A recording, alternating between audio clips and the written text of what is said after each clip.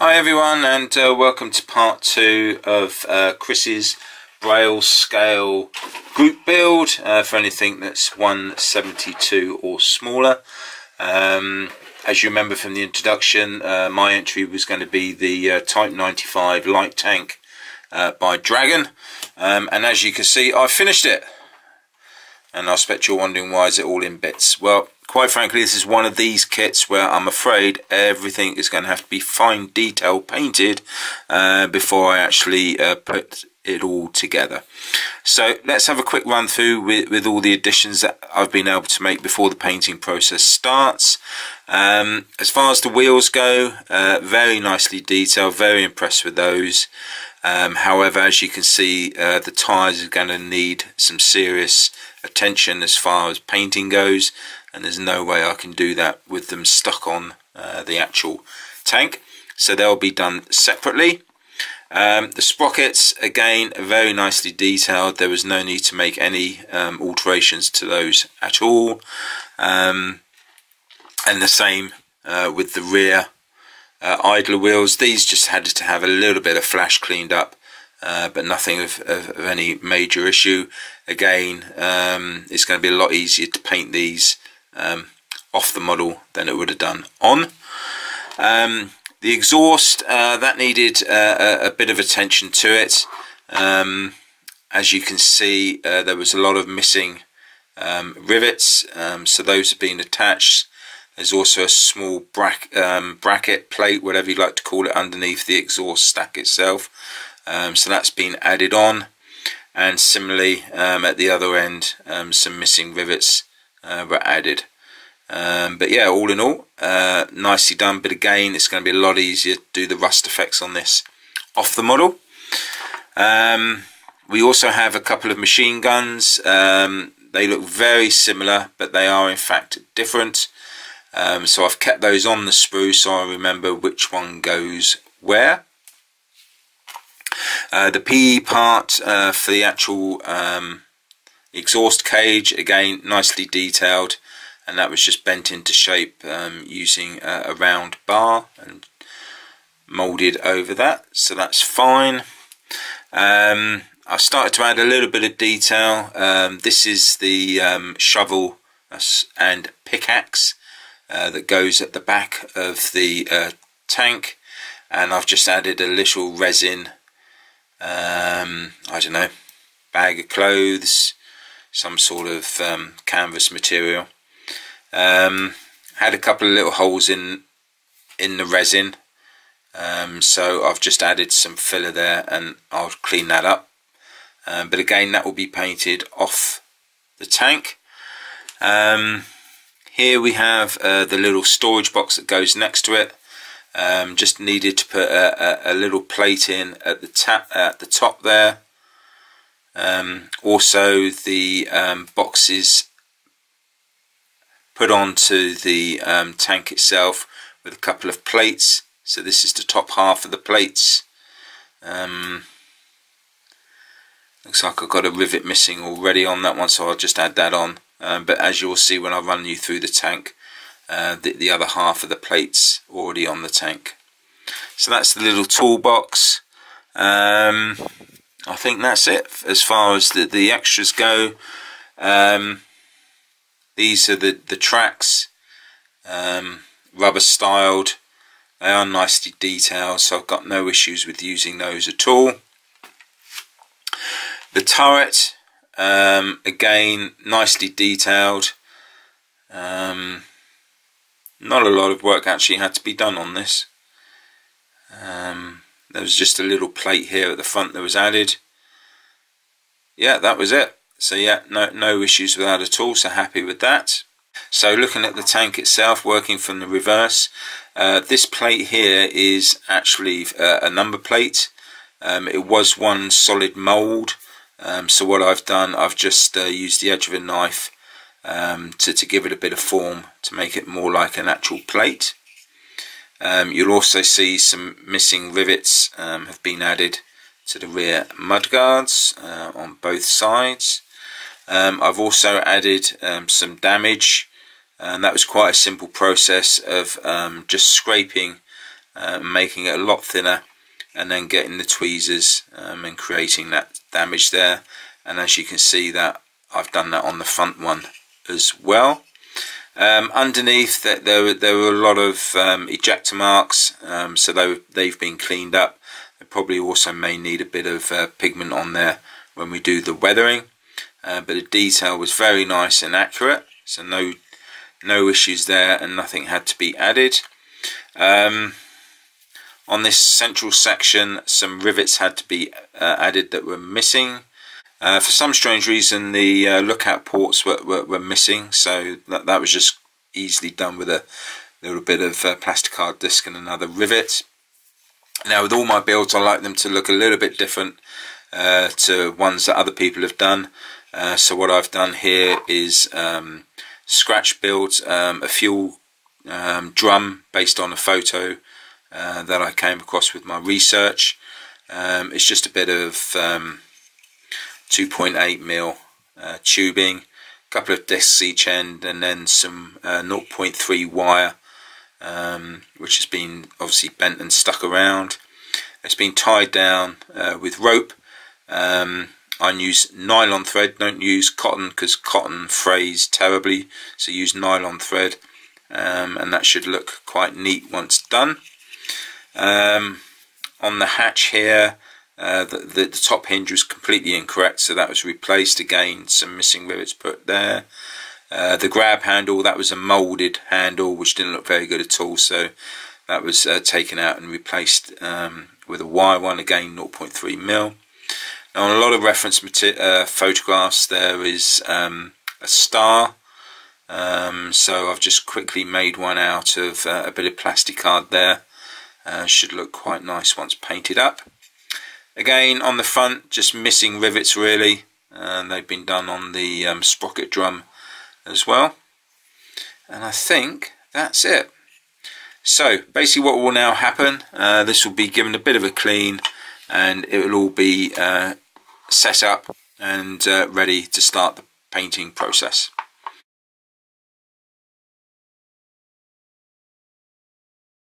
So with everything now prepared, cleaned up and ready for painting, it's time to add the primer coat, and I'll be using MIG Ammo One Shot, which is the brown oxide. Goes on beautifully well, using it quite a bit now, so very pleased with that. All I will say is that because of the detailing on the 1/72 scale is very faint, and we want to keep as much of that detail as possible. So the primer coat will be very light, and there'll probably still be quite a bit of grey showing through. The main reason for the prime for me on this build is to aid the hairspray chipping later on. So remember, very thin coats. So with the primer done, as you can see, still a little bit of grey showing through there, which shows there's a nice light coat being applied. And the reason we had to do a light coat is that we're going to be doing a 4-tone camo scheme. But basically I was surfing the net, and these just jumped out at me, so I thought I'd give them the go. I thought it would be ideal for this particular project. And what I'll also be doing is using AK's plastic putty. I used to use science putty, which is this one here, but I did find it left a bit of a nasty residue on the model. So again, this is going to be the first outing for this as well, so this is turning into a bit of a practice model, but hopefully it should all work out okay. Now with the camouflage, what I would normally do is lay down the most extensive colour first, and then start to use the putty to create the next colour, and then basically the next colour, then the next colour. So eventually most of the model it would be covered in putty. However, doing it that way would mean that there's going to be another 4 layers of paint going on the model, and quite frankly I don't think the detailing would be able to withstand that. So this time I'm going to do a little bit differently, where I'm going to actually section off each individual area as I go. Somewhat more time consuming, but I think it will be worthwhile doing. And as always, there will be hairspray chipping, so this will now get a couple of coats of hairspray, and then I'll make a start on the first colour.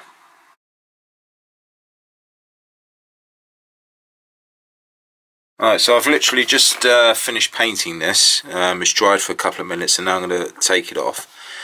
Some of the things I want to show you, it seems to be a problem with all sorts of masking, is the way it all sags and it loses its form, which is somewhat of a pain when you're trying to create intricate shapes for the mask. So that's somewhat disappointing. But like I say, it does seem to be the nature of using these types of masks. So let's see if we can try and get some of this off. So there we go, very pleased with that. No residues being left at all, and it's quite a nice pattern. One thing I wanted just to show you, if you can just see here, we got a little bit of overspray. Now, because I actually used hairspray, what I can now do is just get some water, and that will come off quite easily. And then while I'm doing it, I'll chip away at the areas where there's the most wear, like hinges and hatches, around the edges of the mud guards, etc. And that will conclude the first part of this camouflage scheme.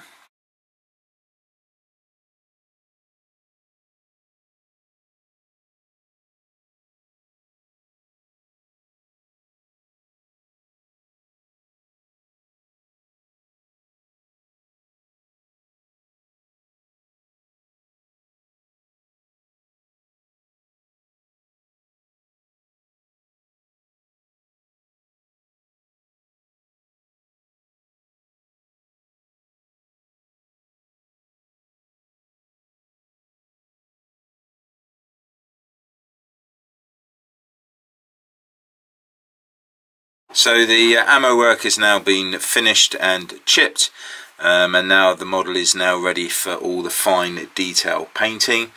The MIG ammo acrylic set, nothing to write home about. Managed to get it working after a fashion, needed thinning and airbrush needle drying out, the usual problems with acrylic paints.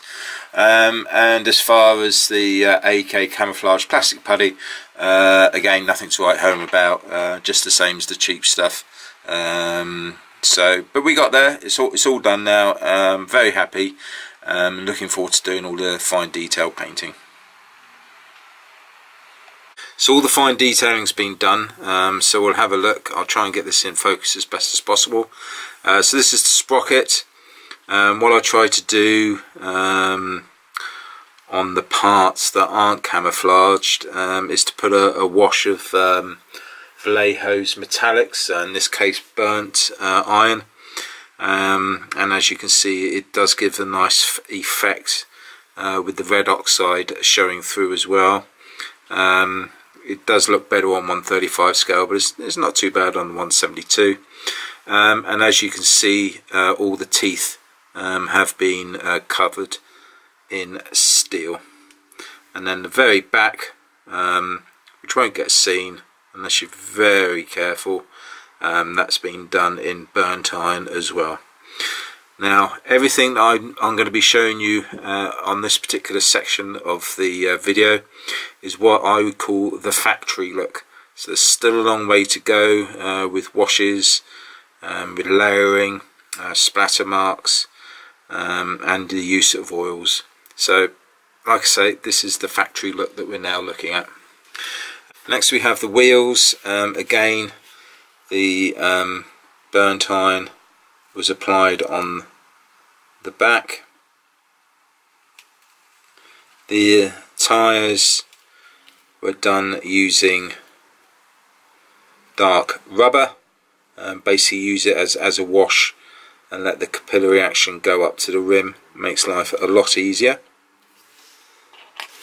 If we have a look at one of the camouflage wheels, there we are, and then again same on the back with the wash of burnt iron over the red oxide.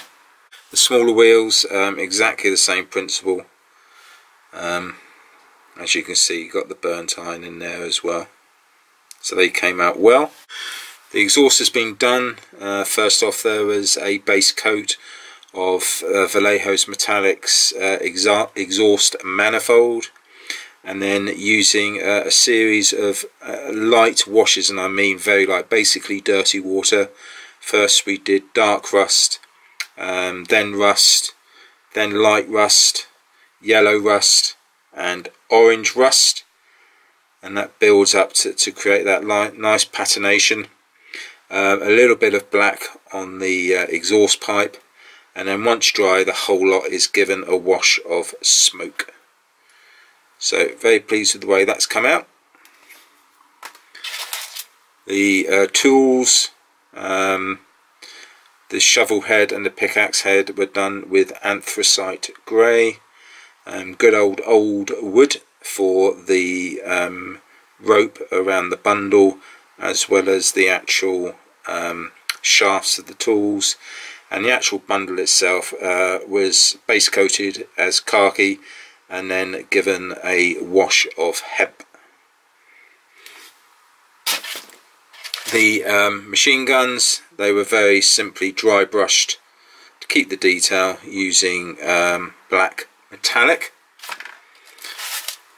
The rear idler wheels here, it was just a matter again of silvering the back and the sides, and obviously where it touches on the exhaust, on the tracks. And the jack, that again was with burnt iron and given a dark rust wash. Now the actual main tank itself, what I just mentioned on the jack was done exactly the same on the oil drum, and the rope was old wood. The cover for the exhaust was initially primed with the red oxide, and then the camouflage colours that correspond with that particular area on the tank were then applied. In this particular case it was the green and the yellow. On the underside of the tank itself, a coat of dark earth has been applied.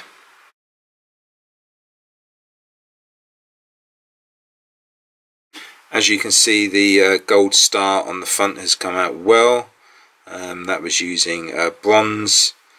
The little hook again was burnt iron. Coming around this side, there wasn't any fine detailing there. The back cables, I was a bit lazy here, to be honest. I should have replaced these, but basically they've been coloured steel, and just to make them stand out a little bit, German can black has been put on as the shade. We have red tail light colour there, and then coming round again we have the burnt iron for the crowbar along the side. So that's pretty well much it. What will happen now is that the whole thing will be given a coat of gloss varnish, and then what we will do is add on the decals. The decals have been added. They're not very good. There we go. And also on the turret, in hindsight I would have probably been better off doing my own stencils, but not to worry, once the weathering's done I'm sure they'll be fine. So what I've done, I've laid down a coat of matte varnish over the whole of the model and parts using Winsor & Newton's Galleria. And what I'd now do is add on a second coat before the weathering process starts. But what I want to do is just to add some pigments. I'm not here to generate any texture. All I'm wanting to do is just to do some staining. So I'll just add some dark pigments along the bottom here. And the reason I'm doing this is because I'm a big fan of the layering process, whereby we can actually create depth to the actual model itself by applying layers and layers of different mediums, in this particular case being pigments. So there's some dark, there's some medium colours,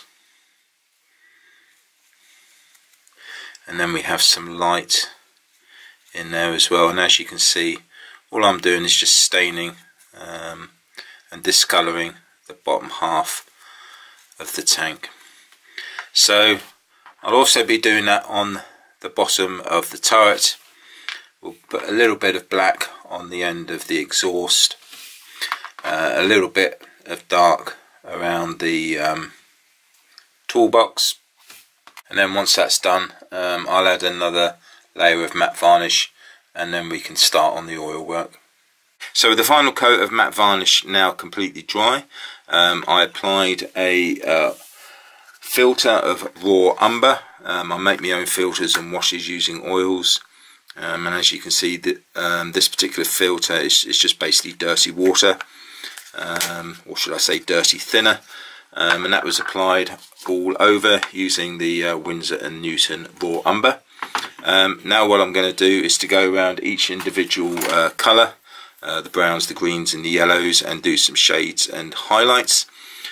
So I've loaded my oil palette with 3 versions of green, which are the Viridian hue, along with the green light, and finally faded green. Now, with the obviously being such a small area, oils go a long way.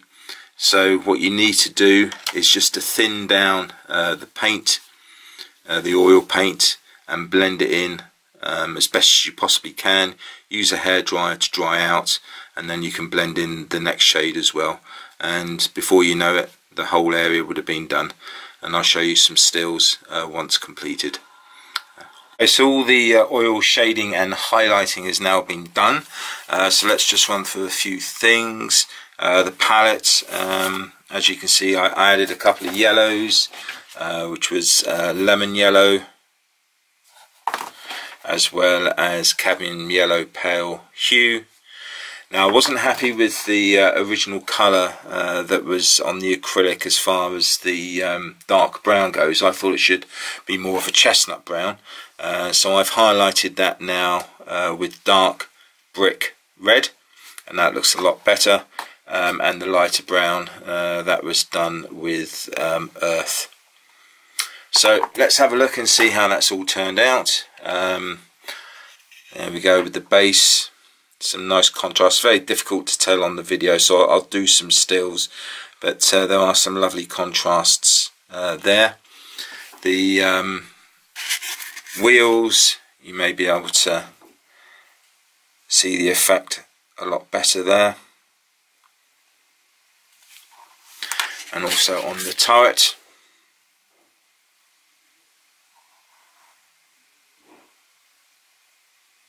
So that particular part of the process is now complete, and what we'll now do is start to finish off the smaller parts like the back of the wheels and the tools, etc., and do all that pre-shading, and then once that's complete I can start on the pin washes.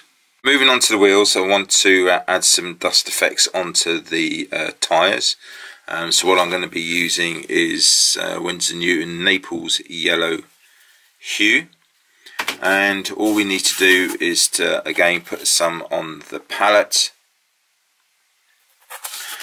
and then with a round 2 brush moistened in with thinner, all you need to do is just to apply a thin coat around the edge,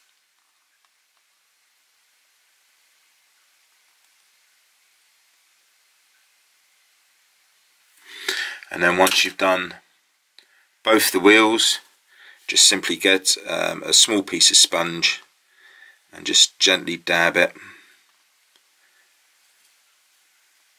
and take off the excess, and there you go, you get a nice patination on the tyre. Here are some that I've done earlier that have now dried out, so you can get a better idea of the effect that you're going to get. So before I start doing all the pin washes, the final bit of shading will be all the dark shadowy areas, and for that I'll be using burnt umber. It's quite a simple process. Basically just added on sort of consistency of a wash into all of the sort of cracks and the crevices, and then at the same time using a clean brush to blend it all in. So with the final shading now complete using the burnt umber, what we now need to do is to try and make all these details pop and look more defined, and to do that we'll do a pin wash using raw umber.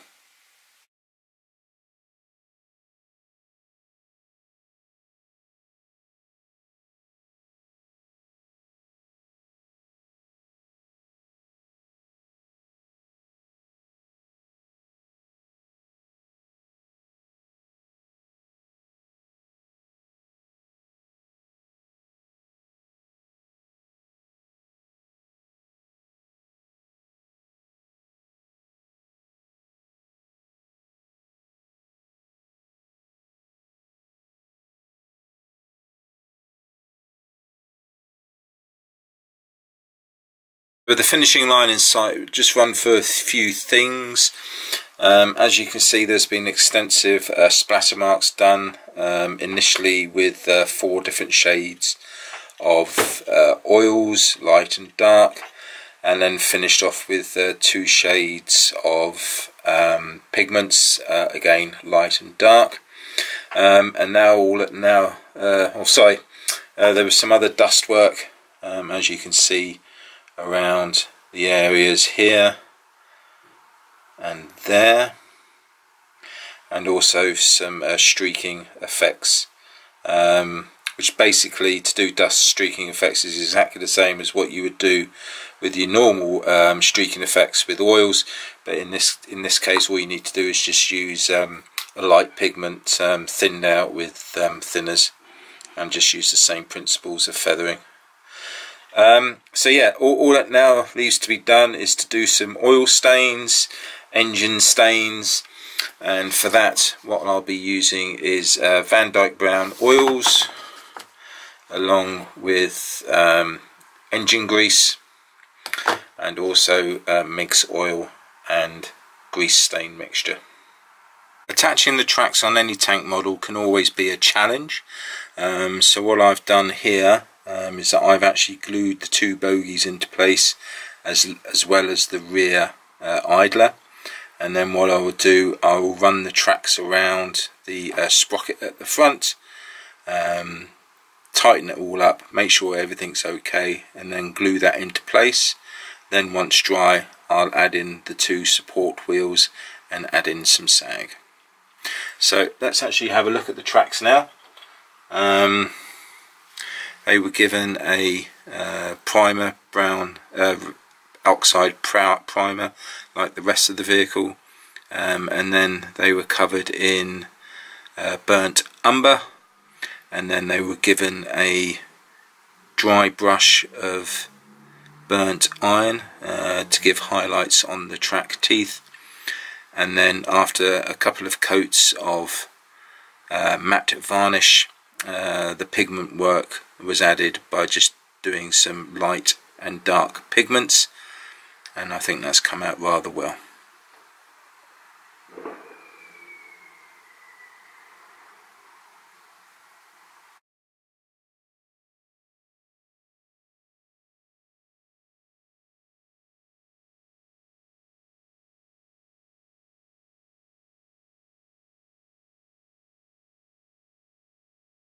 So as you can see from the stills, the tracks were a complete disaster. All I can think of is that I just had a senior moment and completely forgot to put the matte varnish on. So when the pigments and the oil washes were put on, it obviously attacked the paintwork, and as soon as I just touched it with my fingers, it all just fell apart. So joys of doing armoured vehicles, the tracks are always an issue. As you can see, I've pretty well much patched them up now, and I don't think you can really see an issue now. One thing, just to add to the fun and games, when I did this side, the pin for the sprocket decided to fall off as well, so that all had to be repinned. But I'll put everything together now. All that leaves me to say is thanks very much to Chris for allowing me to take part in his group build. I'm now going to put everything together and leave you with a short video and some stills of the final build. Let me know what you think. Hope you enjoyed the build as much as I did, and it just leaves me to say thanks very much for your continued support for my work and subscribing to my channel, and I look forward to seeing you on my next project. Happy modelling, everybody.